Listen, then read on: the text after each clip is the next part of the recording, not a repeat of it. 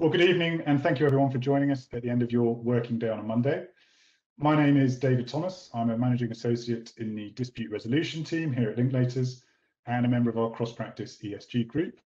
And I'm very pleased to be joined this evening by my colleague, Rebecca James, who is also a Managing Associate in the Dispute Resolution team and a fellow member of the ESG group. And we are very fortunate also to be joined by Sa'ad Hossain QC of 1 Essex Court. We are here this evening to talk about climate litigation risk. And that is, in our view, one of the most interesting areas of law at the moment, and certainly an area where the litigation risks in many jurisdictions are still developing and seem only likely to increase. And I suspect you've all chosen to join us at this time on a Monday because you share that view. However, if anyone did need persuading, we have the statistics to back it up. According to the LSE's Climate Laws database, over 1,700 climate litigation cases have been brought worldwide to date, and over half of those cases have been brought in the last 5 years. So the trend is sharply upwards, and the factors contributing to that trend show no sign of abating. National and international commitments on climate risk continue to be strengthened. The science of climate attribution is continuing to develop. New legal duties are being established, and existing legal duties are being tested and expanded in many jurisdictions. And what we might describe as the soft law burden on business is also increasing as expectations of what constitutes corporate best practice embrace not just climate risk, but ESG risks more broadly. So this evening, we'll be looking at a few areas of risk from a UK perspective. But before we dive into that, we thought it would be helpful to provide an overview of some of the global trends in climate litigation risk. And for that, I will hand over to Rebecca. Thanks, David. I agree with all of that. There has certainly been a sharp rise in climate change-related civil litigation in recent years, and an even sharper rise in the last couple of years. And this trend seems set to continue. It is also important to note that climate change-related litigation is often pursued by activist investors or other interested parties for strategic reasons, which increases the chance of claims being pursued. So it's worth spending a bit of time at the outset just looking at the global picture and unpacking the types of claims that we've been seeing before zooming back in to look at the UK in more detail. The first area worth touching on is claims brought against governments to change policy and conduct in relation to climate change. And what is interesting here is not just that these claims are being brought, but actually that some of them are now succeeding. For example, 18 months ago, in the landmark Uganda case, the Dutch Supreme Court found that the Dutch government has obligations to urgently and significantly reduce emissions in line with human rights obligations. Early last month, the Administrative Court of Paris found the French government responsible for failing to take sufficient action to reduce greenhouse gas emissions.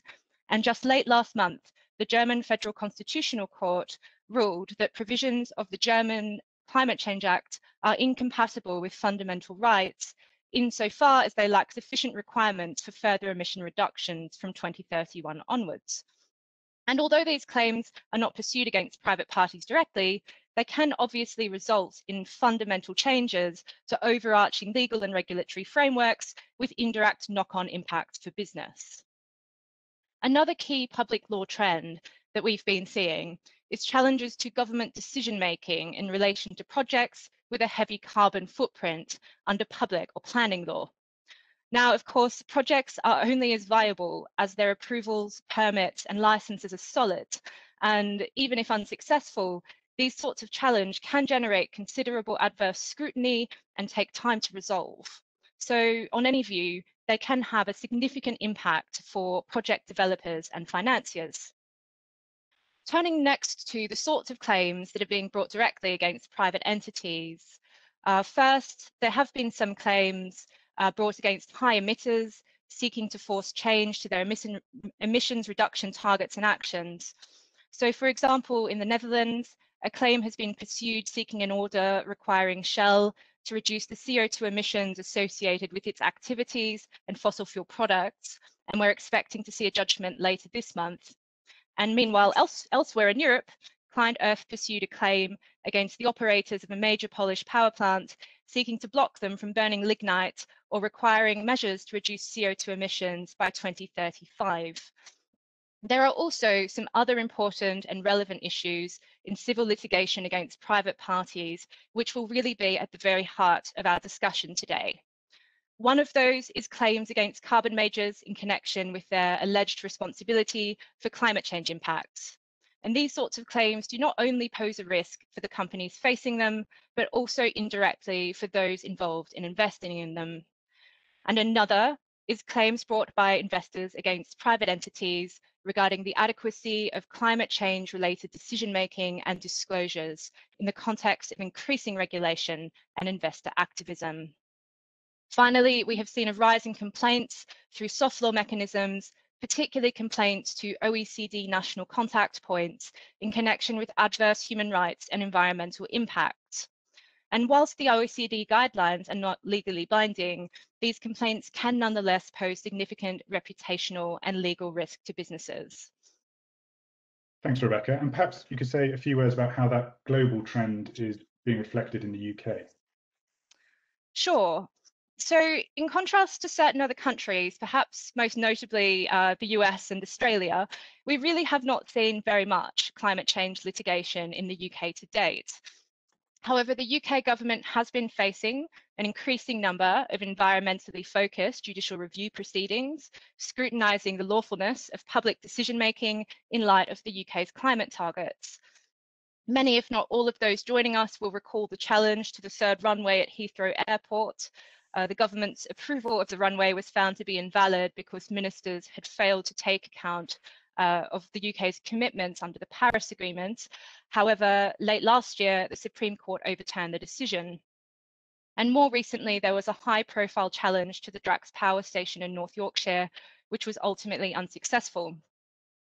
We've also seen some complaints to the FRC in respect of climate change reporting by some major UK entities, and there has been a high-profile complaint against the carbon major to the UK OECD national contact point in relation to alleged greenwashing of energy transition through an advertising campaign, a complaint which was ultimately withdrawn after the ad campaign was stopped.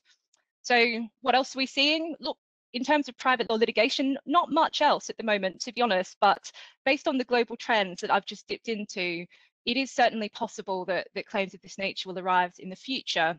And that is what we're going to focus on in more detail tonight. Brilliant, thank you, Rebecca. So to analyse what the private law climate litigation risks are for business, it's perhaps helpful first to try and categorise the risks. As will be apparent from Rebecca's summary of the various different types of claim that are being pursued, that's not straightforward, and I've yet to see a framework that works perfectly. However, a number of years ago, the Bank of England proposed 3 broad categories of climate liability risk for business. The first category is the failure to mitigate, and in this category are claims relating to a company's alleged contribution to the physical impact of climate change. And these claims are most likely to be formulated as tortious claims in nuisance or negligence. The second category is the failure to adapt, and in this category are claims relating to a company's alleged failure to take account of climate risks in their acts, emissions, or decision making. And it's often suggested that these claims are most likely to be formulated as breach of directors' duties claims.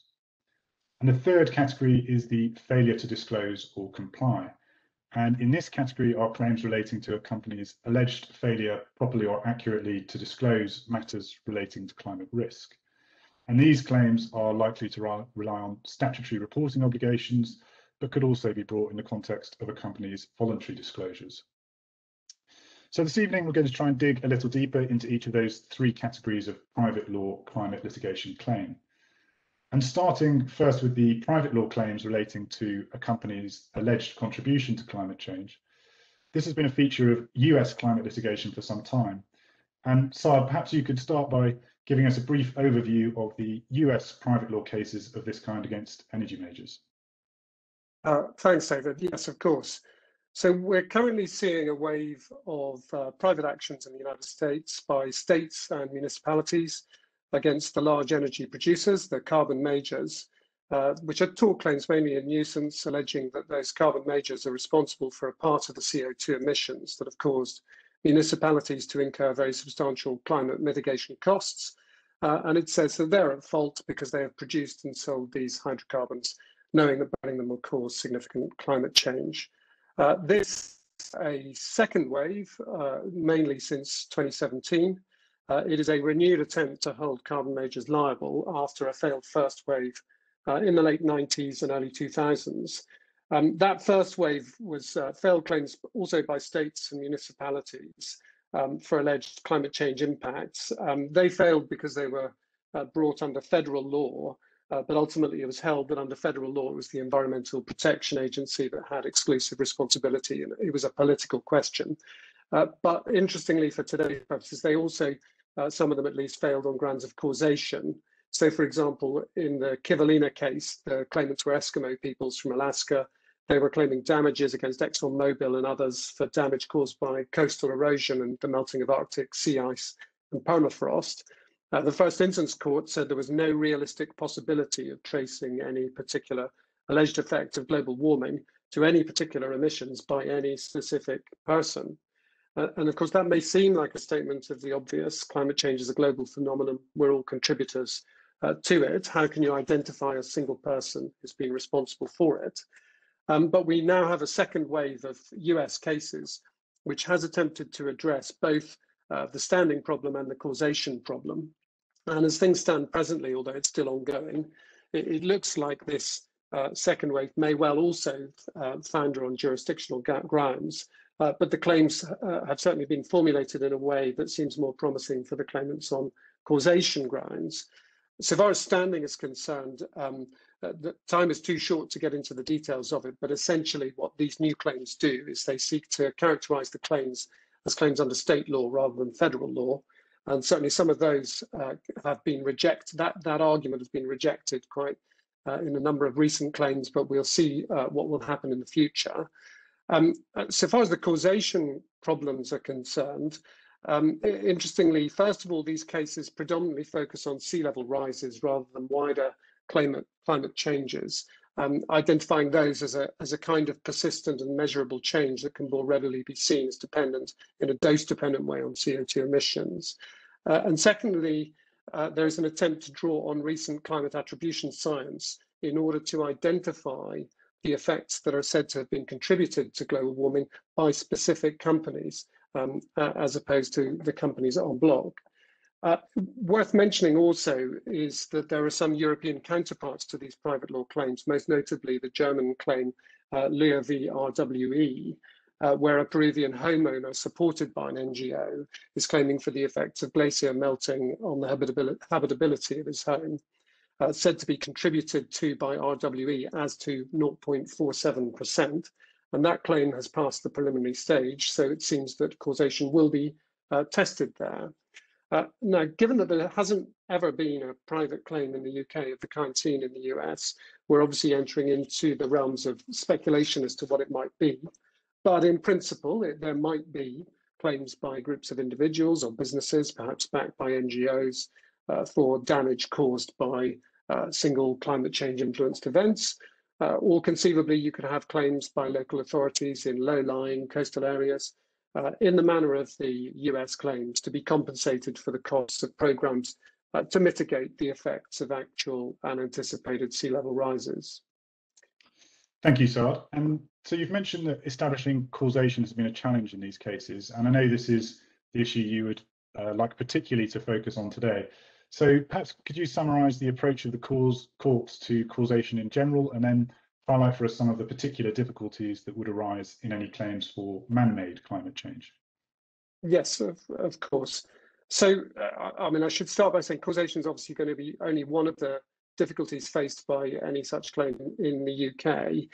Amongst other things, you're going to have issues about duty, issues about responsibility of parent companies for subsidiary actions, breach issues, limitation issues, not to say how these cases would be funded. But for today's purposes, it's obviously a big topic. And what we thought we would do is have a look in a little more detail about causation, where we're talking about showing causation in fact and causation in law.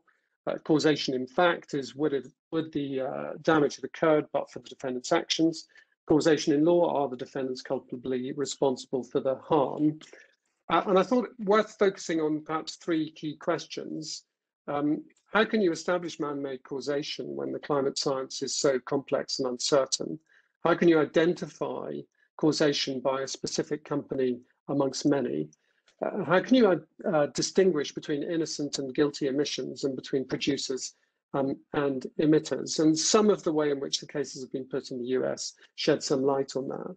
So in principle, you might have a single event caused by climate change, or you might have damage caused gradually by years of warming temperatures. So you might put a tornado, extreme drought, flood, landslip into the former category, coastal erosion, sea level rises, and so on into the cumulative category.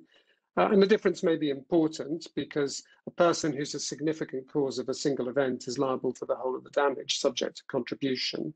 Whereas if there's a cumulative event, then each of the tortfeasors will be liable only for that contribution to it.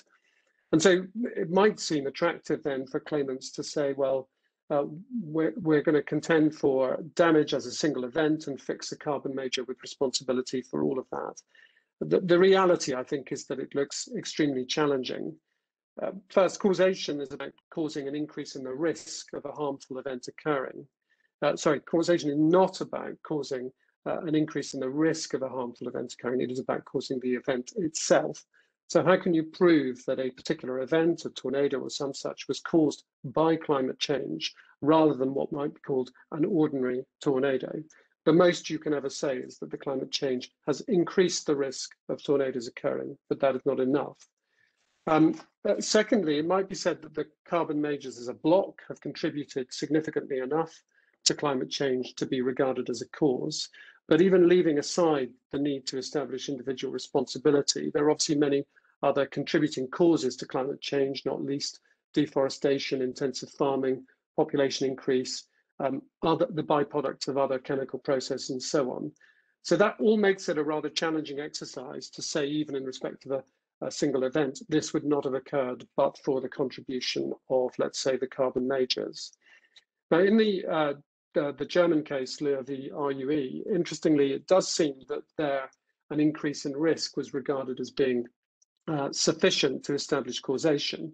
And that was a case where the appeal court overturned the causation approach at first instance. But it seems unlikely that an English court would take a similar approach. Indeed, the English courts really have only done so in one very limited scenario concerning mesothelioma cases, the untreatable lung cancer cases. And in those cases, just by way of background, the risk of contracting the disease increases with exposure to asbestos, but the biological cause of the disease is not dose dependent, but may be caused by a single filament of asbestos entering the lung and causing the cancerous growth. And that gave no problems where you've got one period of employment, one period of asbestos exposure, but it creates a causation dilemma in the common case where you've got multiple periods of employment, multiple periods of exposure, and it's never possible to show through which employment the critical asbestos filament entered the lung. But it would be absurd from a policy perspective to find neither employer liable in those circumstances. And the English court has, in those cases, developed an exception where it is sufficient to show that the defendant employer was a significant cause of an increased risk of contracting the disease. That, I think, raises the question whether the English court would be prepared to do so when it comes to climate change actions, but it does seem unlikely. The so-called Fairchild principle was limited to multiple mesothelioma cases. It was necessary to prevent a patent legal absurdity. The court would have to be similarly determined to fix carbon majors with liability to take a similar step here. And the reality is that that may well be a step that the courts would think more appropriate for statute than Parliament. So much for single events. That leaves cumulative events. And one now perhaps sees why the second wave of US cases has relied on increases in sea level changes in their claim.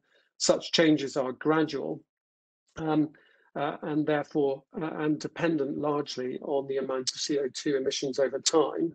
And so one can identify a case that says each defendant is liable for its contribution to that gradual change. But there are obviously all manner of causation difficulties that come with that. It's impossible to trace a specific company's CO2 emissions in a causal chain to specific sea level rises. The interaction between CO2 emissions and sea level rises is highly complex and only really able to be understood through computer modeling based on scientific assumptions. Those models and forecasts, of course, show a huge variation in their outputs, and the relationship between temperature or sea level rises and CO2 is, of course, by no means linear. It might be said this is simply an impossible task, and certainly it makes identifying a specific molecular chain of causation impossible. It makes a precise allocation of causal role impossible as well. But I wouldn't go so far as to say that these kinds of difficulty are insuperable. We are, after all, dealing with a balance of probabilities test. The court does not always demand of science that it provides a complete answer where it cannot. And where tracing specific causation is difficult, there is a place for correlation, modelling and forecasts. That is effectively the approach that has been endorsed in the German case, and it may well, on this kind of case, be adopted here as well. Of course, assessing overall climate science is one thing. Attributing responsibility to individual hydrocarbon producers is quite another. And as I mentioned, the second wave of US cases has attempted to deal with this by drawing on the developing field of climate attribution science. So that, no doubt, is something that would be also used here if claims were to manifest. Until fairly recently, when people have been looking at responsibility for climate change, it's been done on a state-by-state basis with a view to lobbying government to take more action. In recent years, however, that has moved to an ability to construct from published records the emissions of CO2 and methane from hydrocarbons produced by specific carbon majors on a company-by-company basis, often expressly with the aim of assisting potential litigants. What's interesting about it is it produces very precise results down to decimal points for the contribution of individual companies. But as is often the case, the precision can be misleading because of the huge uncertainty inherent in the estimates underpinning the calculation. To give just a few examples, it's necessary to look at all historical production for specific companies going back hundreds of years in order to determine their contribution. The uses to which that production have to be put then have to be estimated. And of course, some will be released, some stored, and depending on the use, the carbon release will vary. Production has to be traced through many corporate changes and restructurings, and somehow double counting of production as production is sold between multiple parties has to be avoided, all of which being done in the context of incomplete records and data.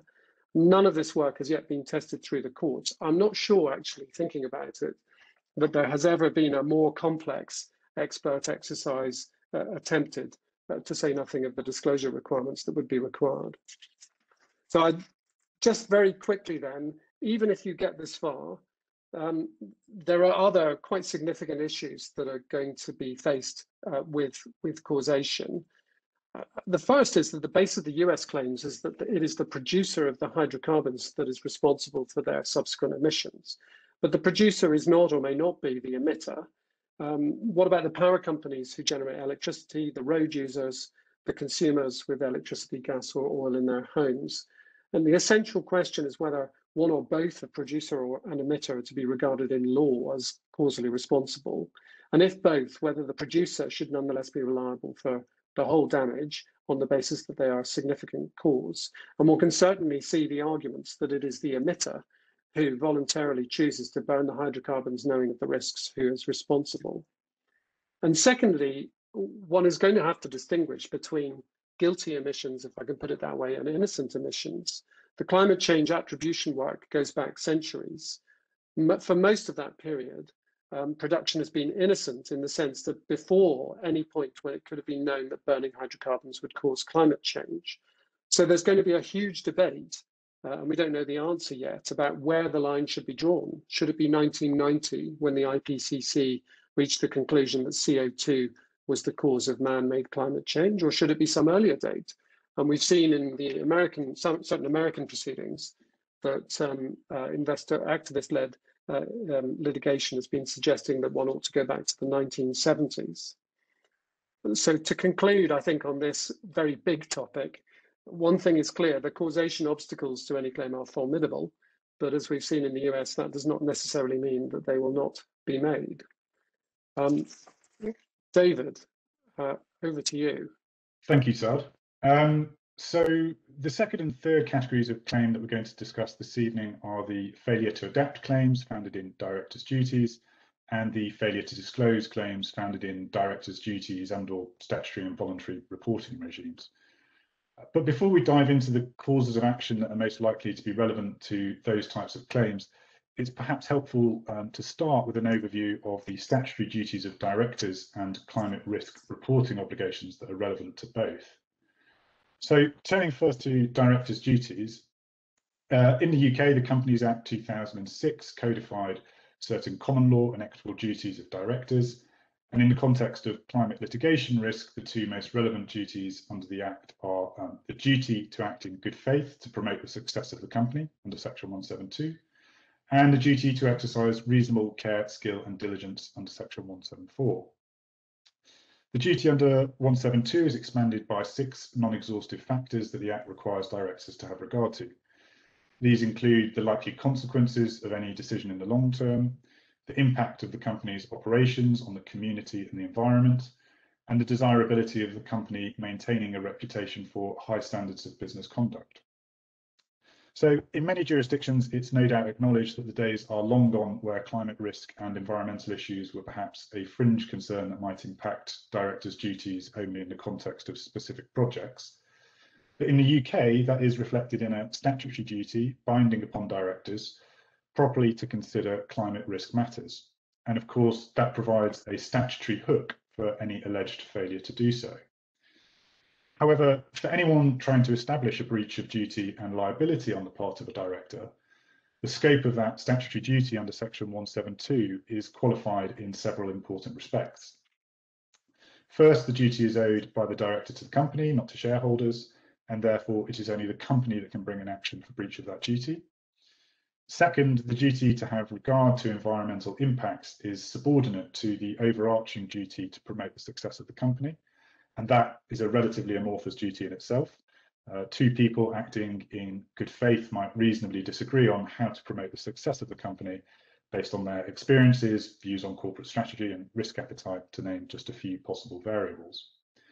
And third, the obligation to have regard to the impact on the environment of any decision is only that. You can have regard to something and still decide that another factor is more important. And there's nothing in the Act to suggest that any one of these non-exhaustive considerations merits more weight than the other.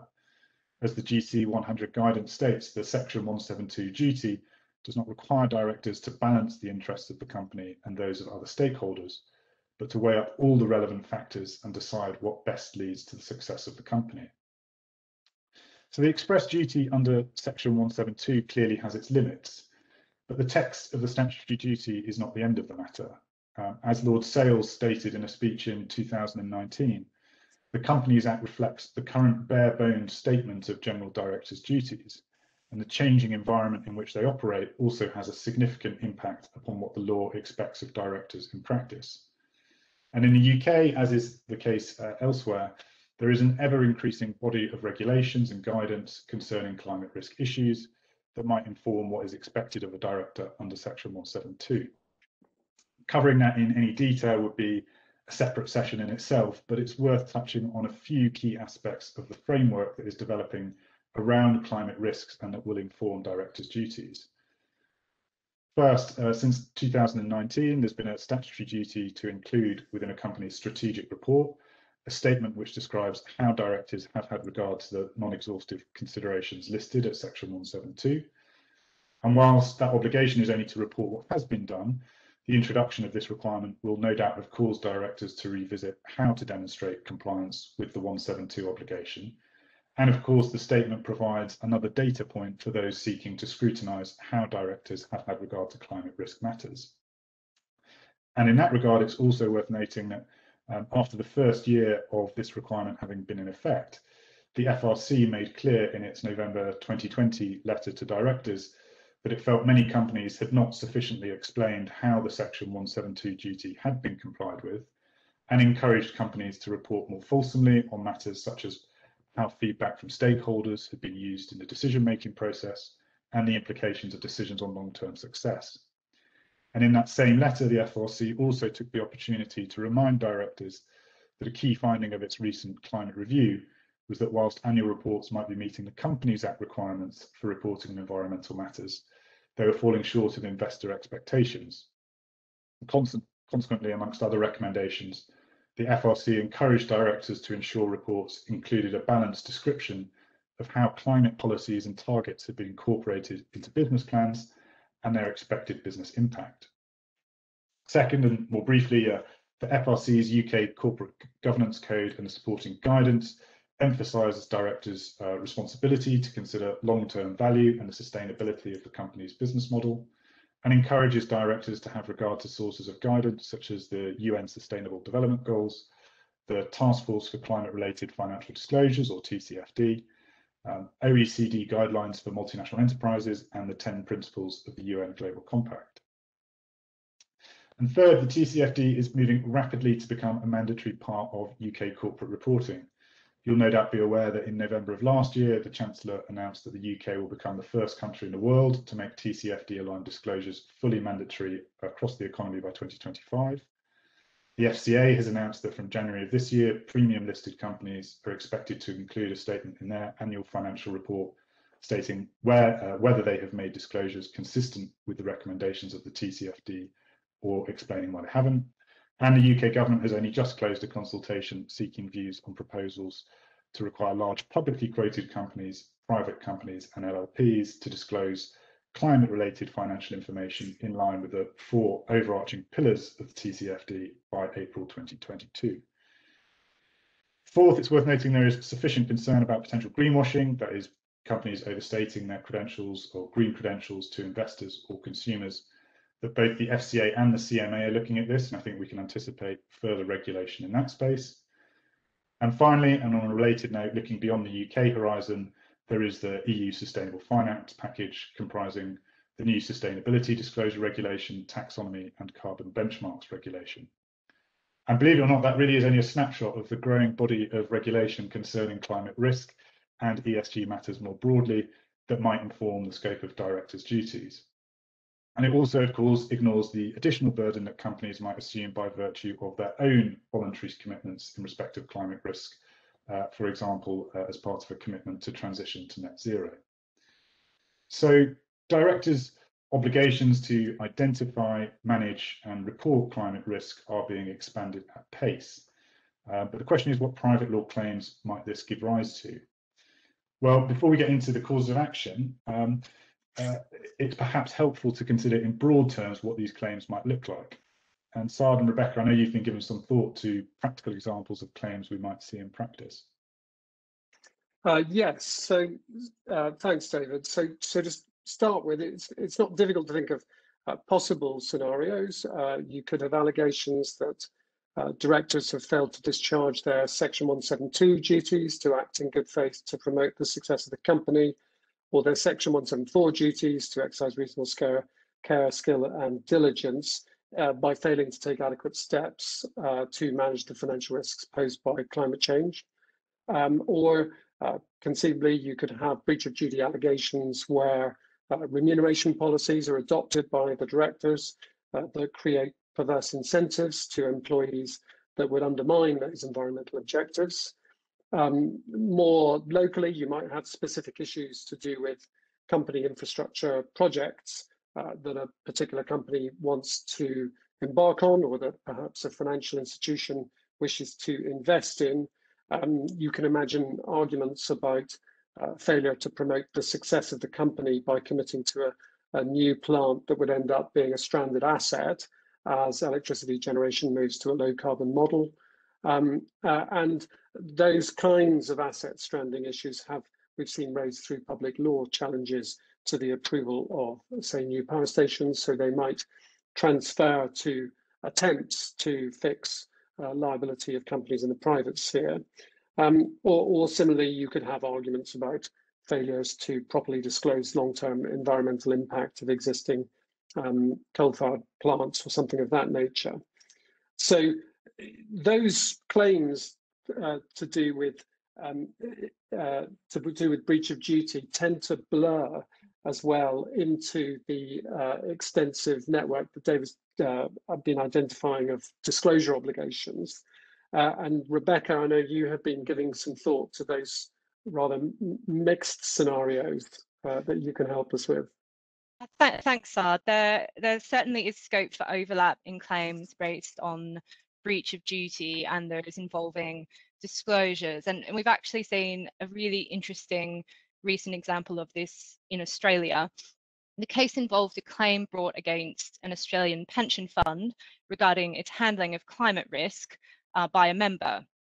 And it was alleged that the fund had failed to provide adequate information related to the risk posed by climate change, but also that the trustees had failed to act in the best interest of members and to exercise care, skill, and diligence strategically. And the case ultimately settled, with the fund agreeing to implement a net zero carbon footprint by 2050, to measure, monitor, and report its climate progress in line with the TCFD framework, and also to provide disclosures in relation to climate, but also more widely its portfolio holdings. So you can sort of see the effect that those types of claims can have, even if they don't ultimately proceed. There is only, of course, so far our crystal ball gazing can take us today in identifying the sorts of scenarios in which claims regarding disclosures could arise. But just to give a few examples, at one extreme, you could have a complete failure to address the impacts of environmental factors or climate change on a company's business in financial statements. But I mean, I think personally, it's increasingly difficult to envisage scenarios in which there could be a complete failure of that nature for most entities in light of the increasing regulation and investor expectations that David has mentioned. Another scenario could involve disclosures which are allegedly inadequate, or put differently, where risks have not been explained well enough or addressed adequately. And just for example, a claim was brought against a major bank in Australia involving allegations that it had failed to adequately disclose climate change related risks, and in particular, the risk related to possible investment in a particularly controversial coal mine. So that claim again was ultimately withdrawn after a subsequent annual report acknowledged the risk of climate change to the bank's operations. It could also be alleged that climate risks have been reported to some extent, but in a misleading way, that downplays the risks posed to the success of the company by climate change, and therefore the risk posed to investors. And again, leading the charge in this space, we have seen some litigation of this nature in the US. One example is there were proceedings successfully brought against Peabody Coal for misleading financial statements under New York's Martin Act, because only the most favorable IEA projections of coal growth had been used to base the company's own coal growth projections. And similarly, a claim was pursued against Exxon by the state of New York, alleging that the company had fraudulently misled its investors through its statements about how it accounted for the costs of climate change regulation. But ultimately, that claim was ultimately dismissed in late 2019. So that gives just a few examples. And of course, risks could also arise in various other contexts. And I'll return to a couple of those towards the end. Thanks, Rebecca. So given that very helpful list of possible scenarios, you might think that a wave of shareholder litigation is inevitable. But certainly, as far as our own law is concerned, it's important to bear in mind that the duties are nearly in all cases owed to the company, not to the shareholders or investors. There are some avenues that investors and shareholders can use to bring claims, but the UK law remains pretty restrictive in allowing shareholders to litigate directors' decisions. I'm going to say a little bit about derivative actions, and then others are going to pick up on some of the other routes.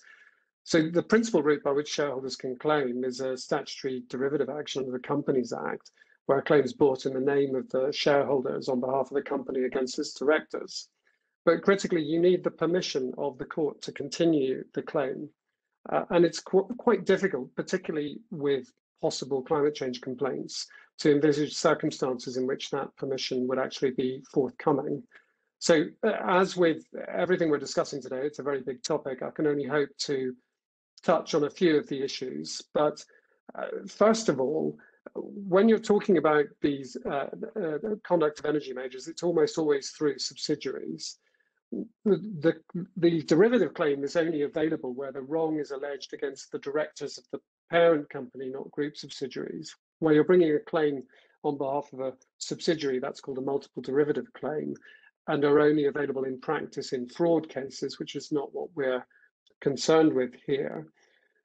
Secondly, shareholders would not be able to make claims for alleged historical breaches if they were aware of those breaches at the time when they acquired their shareholding. That's obviously not an issue for long-standing strategic investors, but it would seem to exclude activist actions where the shares are bought for the purposes of pursuing a derivative claim in order to highlight some alleged wrong that has already been identified before the shares were acquired. Third, no claim can lie for director actions that have been ratified by the company, e.g. by resolution of the shareholders. And if a claim is brought for an unratified act, then in practice it won't be allowed to continue without giving a proper opportunity for ratification. So what one's left with is the effect of most actions would simply be a prompt for ratification, aside perhaps from any really serious failures that wouldn't be ratified by the shareholders if put to them. Of course, that might in itself serve a litigation purpose in focusing the shareholder body on the decision in question. And you can think of that potentially arising perhaps with new investments in, say, some new coal mine, where a shareholder might bring derivative proceedings alleging breach of the Section 172 duty. One consequence of that might be to force the issue to shareholder resolution rather than simply a decision by the board. But the fourth point is, even if you get this far, no claim arises where a reasonable director complying with her Section 172 duties would not bring the claim. And even if the director might bring the claim, then the court will only give permission where it's clear that bringing the claim would be important to the company. That's, again, difficult for these kinds of claims. I mean, normally, importance is something that's quite easy to assess. Is it a big loss? Is there a good chance of recovery? Are there other commercial factors? With these kinds of climate change scenarios, it's more difficult. Take a new coal mine, for example. It would involve saying that any reasonable director acting in accordance with their duties, having regard to the environment, would regard the investment as harmful to the company's overall finances or reputation or litigation risks, and would therefore immediately halt it. And merely stating that tends, I think, to show that in practice these are incredibly difficult questions of commercial judgment for a court to undertake, and the court is rather unlikely to substitute its own view for that of the directors and allow these matters to continue. But what often happens is that faced with proceedings, the company delegates the decision to an independent committee. And if that committee reaches the same conclusion, then that is a very important factor against the court permitting the claim to continue. And if that were not enough, then obviously there's the ever important question of how actually, if a claim such as this was sought to be brought, how it would be funded, because as you will imagine, these sorts of claims are by no means cheap to run. So that's derivative actions, but Rebecca, can you, I think you were going to deal with some of the other possible routes for shareholders or investors. Yes, thanks, Sa'ad. That leaves us with the final issue of whether there is scope for shareholders and investors to pursue claims in connection with allegedly deficient disclosures or other misleading statements. And in considering this issue, it's, I think, useful to start by just making a few points about the wider context. Disclosures in relation to climate change related risks may be subject to more inherent uncertainty or may be more difficult to verify than certain other information. For example, given the use of forward-looking statements and the relevance of qualitative as well as quantitative information. And so there are some difficult judgment calls to be made for business in this space. In that regard, it is worth noting that financial institutions have been affected by the trend towards mandatory disclosure earlier than corporates operating in other sectors. And they also face the added complication that in selling investments or financial products, they are often one step removed from the relevant climate impacts that are in question. However, it is fair to say that the reporting issue is certainly now a hot topic for all corporates by necessity. And as David has touched on, the issue is also not just limited to what a company says in order to comply with mandatory requirements, but also what it says above and beyond those requirements, what it chooses to say in the context of wider stakeholder management. And for example, a growing number of companies have been seeking to develop climate transition plans with a view to outlining their strategies to move toward net zero and figuring out strategies for engaging with investors and shareholders about that. So in this wider context, we know that a lot of our clients and other entities have already been grappling with the best way of assessing risk and communicating with investors and stakeholders about their own climate change related risks and sustainability strategies in order to mitigate risk in a wide range of contexts. So we can only look at this at a relatively high level today, and that there is no one-size-fits-all approach to this difficult question and issue. However, the risk of claims arising is perhaps most acute in relation to annual reporting in the context that we've explained, but also in other circumstances where investors or potential investors may well rely on the information that's being provided to make decisions. So, for example, transaction-specific risks could arise in the context of IPOs, M&A transactions, demergers, or bond issuances. And in that context, the content and the language of prospectuses, shareholder circulars, or other documents can assume real practical and legal importance. So we have not seen any key cases in connection with allegedly defective or misleading climate change disclosures in the UK to date, but as we touched on earlier, we have seen some claims of this nature arising elsewhere. And in principle, there are some avenues which could enable claims to be pursued in the UK. So what are they? Well, first, there are certain potentially relevant statutory causes of action. In particular, Section 90A and Schedule 10A of FSMA provides investors with a basis for seeking compensation from certain issuers, namely UK issuers and entities trading securities on a UK market, where there is an untrue or misleading statement in or a dishonest omission of required information from certain publications, which would include annual reports and accounts, which have been made by an issuer. And dishonest delay in publishing that sort of information could be relevant as well. And where investors have suffered loss as a result, that may give rise to a claim under Section 90A. This regime excludes other forms of civil liability subject to a few notable carve-outs, including claims under another provision of FSMA, under contract, statutory misrepresentation, and for negligent misstatement. So it is worth noting that the threshold for success is quite high. Investors would need to show that they've relied on the relevant statement or omission in acquiring, continuing to hold, or disposing of shares. And the test is one of dishonesty or recklessness. So in other words, the applicable liability standard is fraud, not negligence. But it is nonetheless a cause of action which could be pursued. Now, Section 90A would not be relevant for any alleged misstatements or omissions from listing particulars or prospectuses, which would be covered separately by Section 90 of FSMA, which provides a remedy for investors acquiring securities and suffering loss as a result of any untrue or misleading statements or omissions of information in a prospectus or listing particulars, subject to various defences, including reasonable belief, or if the claimant knew of the falsity or the relevant omission, and so couldn't possibly have relied upon it. Second, there may also be scope for investors to pursue claims in negligent misstatement, for instance, in connection with the contents of shareholder circulars in some instances. As a starting point, it would be necessary for investors to show that directors had assumed responsibility in respect of the content of the document in order to establish the existence of a duty of care.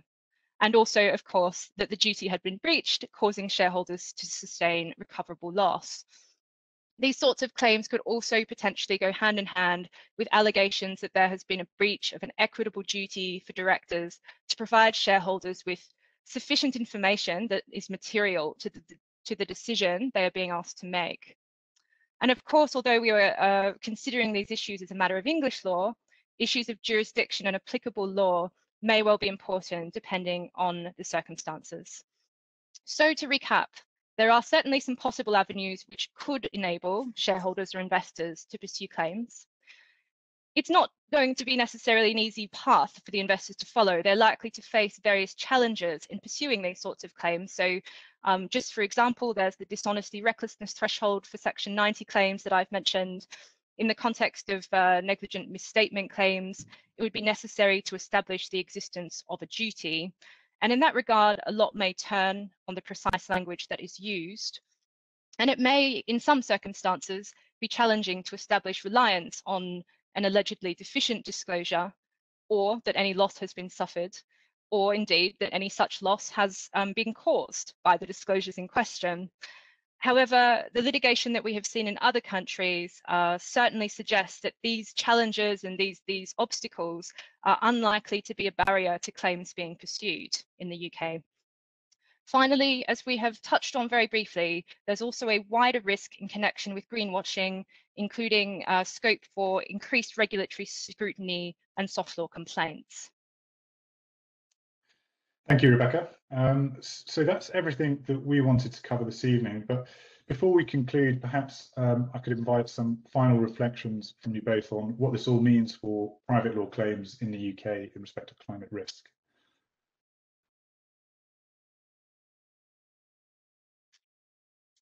Thanks, David. Rebecca, do you want to go first, or shall I? Sure, I think that sounds good. So we have not seen much climate change litigation in the UK to date, and I think that's an important takeaway. And as discussed so far, we've mainly seen public law challenges, which is a trend that's set to continue. However, there is certainly also scope for private law claims to arise. And just to reinforce that, I mean, what we've seen particularly from Rebecca's very helpful survey of the cases, it really is a global phenomenon. In the past, it is often proven to be the case that litigation trends that begin in the US spread and sometimes find their way to the UK, sometimes in a more qualified way. But that, I think, does at least raise the possibility that what we're seeing in the US may migrate here in due course. Thank you both. I agree with all of that, and I think it's perhaps also important to bear in mind that climate litigation claims are often pursued for strategic reasons and not necessarily based on the likelihood of success or the likelihood of any significant damages. So I think this is one of those areas where it's important to separate the risk of claims from the risk of liability. So that's, I think, everything we were going to cover. We've perhaps got time just for one question which has come through and I think is probably best directed to you, Sa'ad. Sure. So shall I read out the question? The question is, when referring to the climate majors as a block, could you foresee the scenario where they are held liable for Scope 3 emissions as well as Scope 1 and 2? From what you're saying, this seems to be the case, assuming the causation hurdle could ever be overcome. So referring to Scope 3 emissions is essentially emissions from assets that are not those of the producers, but are caused by those to whom the producers sell hydrocarbons. I think it's a very good question. I've raised it when I've discussed matters because that is the basis of many of the US claims that we're now seeing in this second wave, where they're seeking to fix the producers of the hydrocarbons with liability, not necessarily simply because of any emissions that they are directly responsible for, but for the emissions of those to whom they've sold the hydrocarbons for. It is obviously the most extreme kind of case, more extreme than seeking to fix an emitter for their share of emissions. And it is particularly challenging. It's interesting in the US cases that often, of course, the municipalities are themselves emitters and they disclaim any attempt to fix the defendants with the consequences of their own emissions. So there is a clear tension there between, on the one hand, seeking to fix the liability of the people who get the hydrocarbons out of the ground versus the people who are actually responsible for burning it. I think the most that one can say is that it's the most extreme kind of case. It clearly raises formidable challenges. I'm certainly not saying that it would be likely to succeed. And as I mentioned, I think there is a real question there about whether you can properly fix the producer with liability in circumstances where the causal chain necessarily involves somebody who has voluntarily chosen to emit based on burning those hydrocarbons. Excellent. Well, thank you very much. And I think that takes us up to the end of our time. So I think all that's left is to say thank you very much, everyone, for joining us this evening. We hope you found that informative. And of course, if there are any points you'd like to hear more about, please don't hesitate to contact us. But otherwise, thank you very much and have a good evening.